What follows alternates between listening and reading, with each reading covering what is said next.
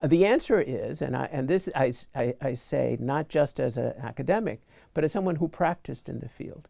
I actually agree with a very well-known international lawyer, no longer with us, Louis Henkin, who said that almost all states comply with almost all international law almost all the time.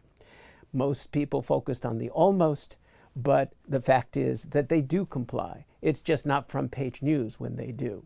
And they comply for reputational reasons, they comply for reciprocity reasons, they comply for market reasons. That is, with respect to, say, how you treat foreign investors, you want your foreign investors to be treated well, so you respect their foreign investors in your territory. That's a reciprocity-based one, as well as a market-based one. If you don't treat foreign investors well, you may not get them to come, and then you're stuck economically. So the answer is there are many different ways that international law gets complied with, but to the extent it doesn't, it's a question of long-term versus short-term, and it also matters what part of international law you're talking about.